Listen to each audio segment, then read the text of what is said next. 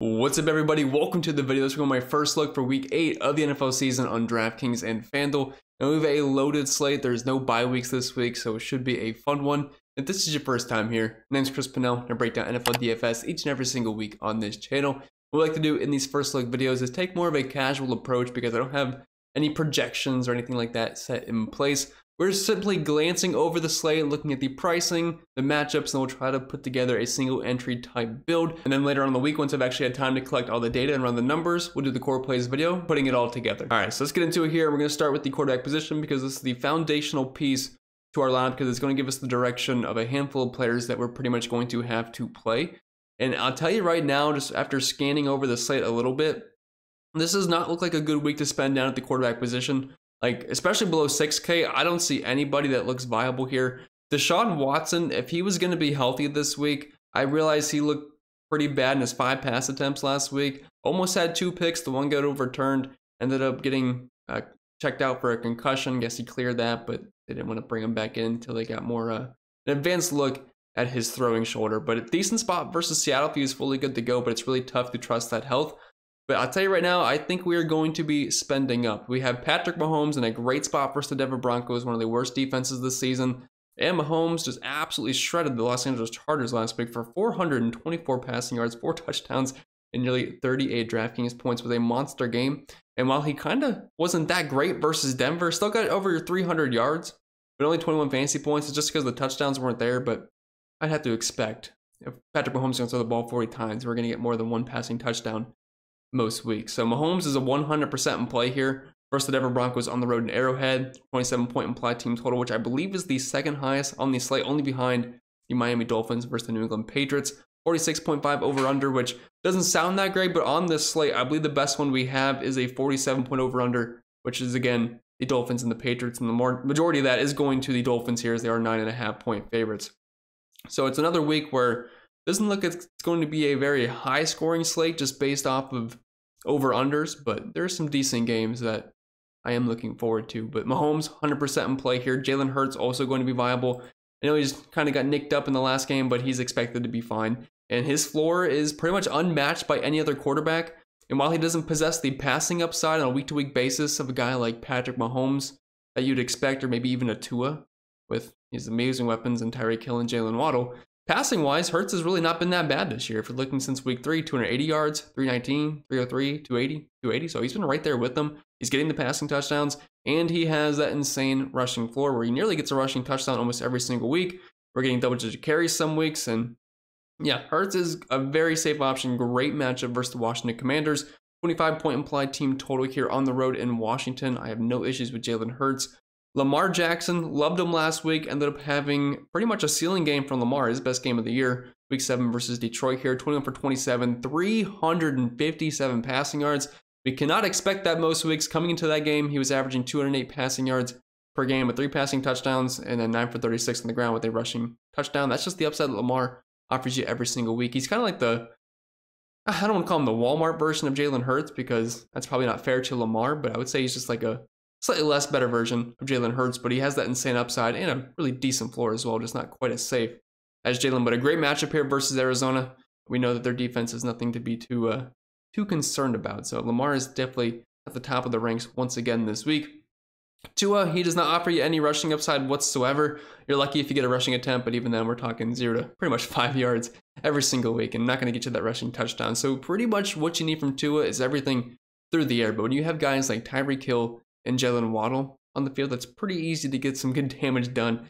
And on the season, he's averaging roughly right around 300 passing yards per game. But that was heading into last week. Only had 216 yards versus Philly, so that probably went down a little bit. I do not have my numbers right in front of me, but still Tua going to be one of the top options here as they do possess the highest implied team total of the week. Now, I just hate Patriots games in general, but he's definitely going to have to be on the consideration board for tournaments.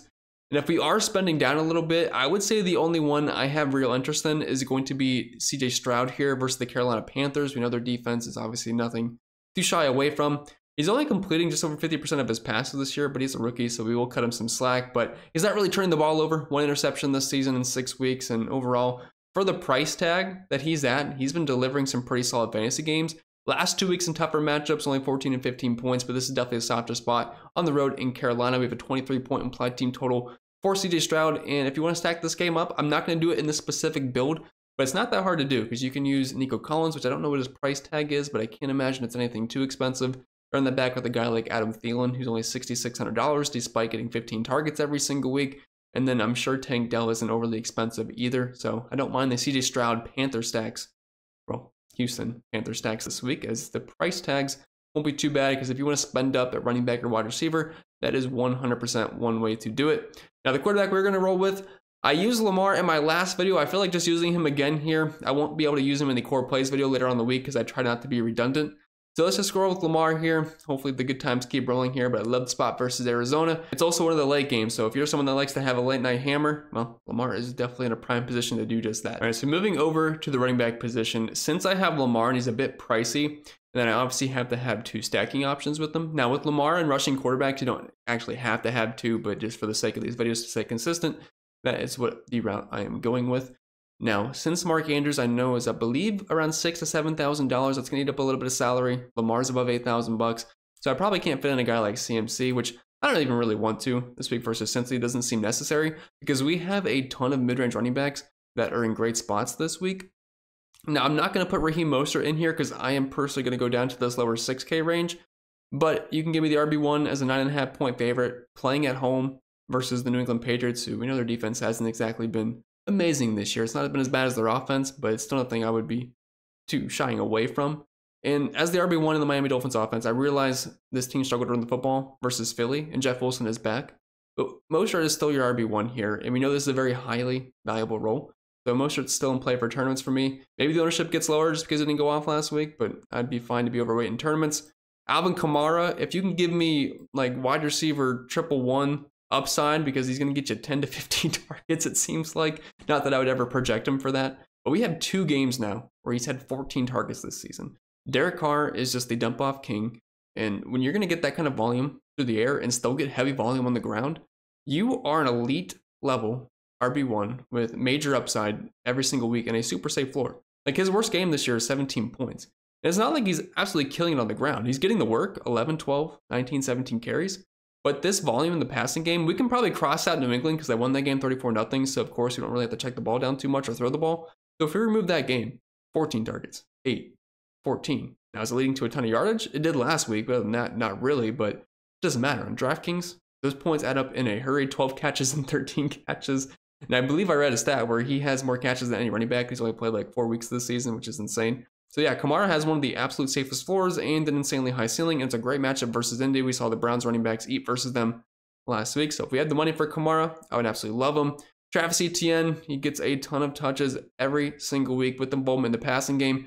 Pretty solid matchup on the ground versus Pittsburgh here. And it's just really hard for him to bust. I know we had a bad week versus Atlanta, but they've been a pretty good run defense so far this year. And Kansas City wasn't great. But outside of that, I mean, Travis Etienne has definitely been one of the best running backs in fantasy football so far this season.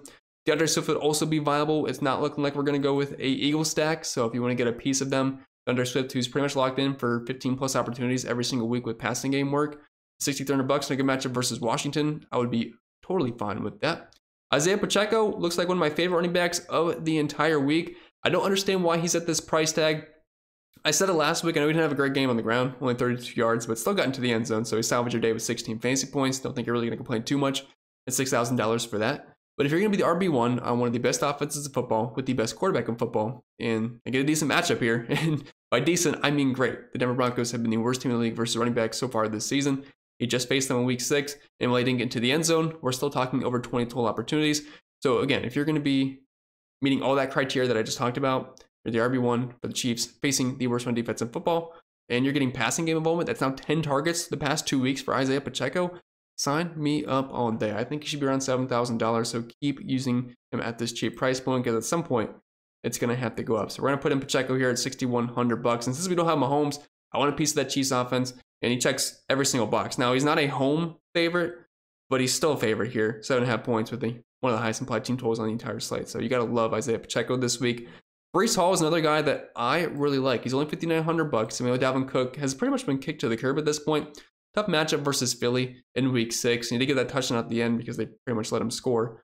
But we did see that awesome game versus Denver, which we know how bad their run defense is. But 22 carries, 177 yards, ripped off a long touchdown and get for 31 fantasy points. He's going to have involvement in the passing game. And the New York Giants, not good versus running backs. So at $5,900, you can sign me up for some Breece Hall. And after that, there isn't too much else I like. A couple quick hitters from Andre Stevenson. If you are stacking Miami up, he is not the worst run back option because he does get dump offs. He's involved in the passing game. Jerome Ford is doubtful for this week, so that puts Kareem Hunt firmly in play. Now, he's fantasy point wise the past 2 weeks, he's been all right, but he's not been efficient whatsoever. But versus Seattle, the Browns are going to have to move the ball somehow. And if, depending on how Deshaun Watson's health is, if it's PJ Walker once again, should just be a heavy dose of Kareem Hunt. And I guess Pierre Strong will also get some involvement. And then we also have Darrell Henderson at $4,800, who looks like he's going to be the starting running back for this team. Him and Royce Freeman basically split the snaps. Zach Evans was not involved at all, didn't see any snaps. Henderson led the way, around 60% of the snaps. Royce Freeman around 40%. 18 carries, 61 yards, got into the end zone, had 2 targets. But if you can get me 15, 20 opportunities below 5K on an offense that has produced fantasy relevant running backs for quite some time now, I will take it. Now, I'm not going to plug him in for this build, but I think for tournaments, he's going to be playable. It's just that he's not the only guy that's going to get touches, so it's not like it's an auto play or anything. In wide receivers, there's so many of them to talk about, and without me running projections and just looking at how I have projected target shares going and whatnot, it's going to be hard for me to really go down the list here and talk about them because almost all these elite level wide receivers are going to be in play every single week despite their matchups. But let's just do this to make this easier. Since we have Lamar, we're going to have to try to get 2 pass catchers here. Now, one of them is going to be Mark Andrews at the tight end position, so let's just plug him in right now. It's at $6,400. Let's move on to wide receiver again. And Zay Flowers is the bona fide wide receiver 1 in this offense. I don't know exactly how expensive he is. I would assume somewhere in this 5K range. Hopefully he hasn't hit 6K yet. Yeah, $5,600, so pretty much what he was last week. 6 targets, 4 catches, 75 yards, not getting to the end zone, but double-digit points once again. I believe he's had double-digit points, yeah, every single week besides week 4 versus Cleveland. And they have been shut down versus wide receivers besides last week versus Indianapolis Colts, where both Pittman and Josh Downs had solid games. But he's been consistent. He's got big play upside, and he's the number 1 receiver for Lamar, so he makes perfect sense for this build. And that's really not too bad of a stack. I know Lamar is a little bit pricey, but when we can get the wide receiver 1 below 6K and a great matchup versus Arizona, and then really the true wide receiver 1, Mark Andrews, but tight end 1 for the Ravens at $6,400, not too expensive of a stack. Now we need a run back option, and we just got news like a minute ago that Zach Ertz is going to be placed on IR. So I'm curious to see what Trey McBride's price point is. Yeah, it looks like he's $2,800.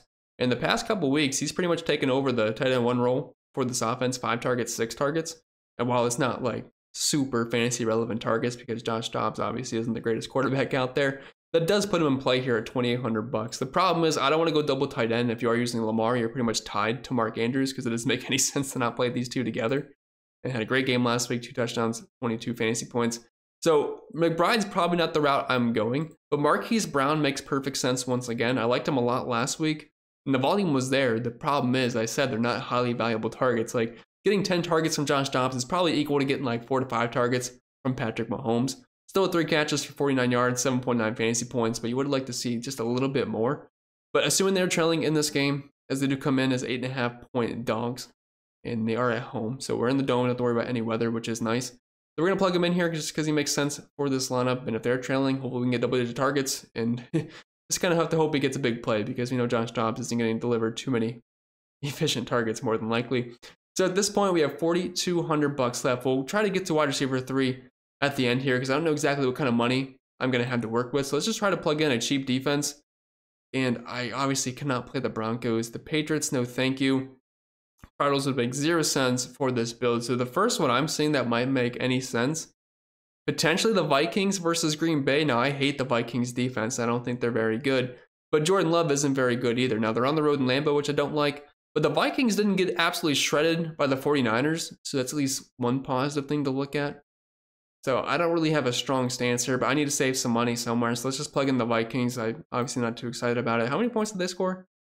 Versus, well, I guess their game log isn't up versus San Francisco yet, but I don't think they got murdered.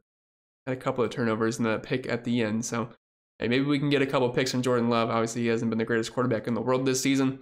So at this point, we have $5,100 left for our last couple of spots. So that's going to leave us probably just going balanced because I don't really think there's any absolute pump plays that I'm going to like this week. Now, again, I had to look at projections, what's around them, and maybe I am missing something here at the bottom. Obviously, if Jordan Addison happened to be out, we had Brandon Powell here at $3,200. We did return to that game. So let's see here. I know there's a couple mid-range wide receivers that I thought looked decent. Rashee Rice, someone that is rising up in my rankings quite a bit. Josh Downs, someone I do like. He's been pretty consistent with Gardner Minshew. He's going to get the volume. 12 targets, 3, 6, 8, 6 the last 3 weeks, 15, 13, 26 points, 2 games in a row with a touchdown for Josh Downs. So $4,800 looks pretty appealing. You also have Kendrick Bourne here at $4,700. They should be trailing this game versus Miami. Beatable pass defense, 19, 17 points the past 2 weeks. I actually don't hate the Kendrick Bourne play, so let's just plug him in here. I believe there's $5,500 left for our last spot. And Nico Collins, kind of grabbed my eye right there. Like I said, I kind of like the Houston stack a bit this week, and it's a great spot versus Arizona. And Nico Collins has been pretty solid so far this season. He gets consistent volume. He's got big play upside. So I actually don't hate it. Now, again, got to take some more time to look through it all, but just kind of eyeballing it here. I think this is a pretty good build. So we have Lamar Jackson double stacked with Zay Flowers and Mark Andrews. It's ran back with Marquise Brown, Isaiah Pacheco, and Breece Hall at the running back position. Just really solid price points for guys that have a lot of upside and get a lot of volume in their respective offenses. Kendrick Bourne, just because of the last piece fit, pretty much good spot versus Miami. I believe he has currently around a 30% market share of the team's air yards so far this season, a 20% target share. Pretty much the wide receiver one on that team. I think he solidified that at this point. Nico Collins, the wide receiver one for C.J. Stroud. It's a great matchup versus the Carolina Panthers, so I love that. And the Vikings defense, well, it's not pretty, but neither is Jordan Love, and it fits. With that being said, that's all I got for today's video. I hope you did enjoy, and if you did, make sure you leave a like down below. Subscribe to the channel on your way out. And I'll have my core plays video ready later on in the week for you all to watch if you want. But I wish you all the best of luck, and I'll see you all next time.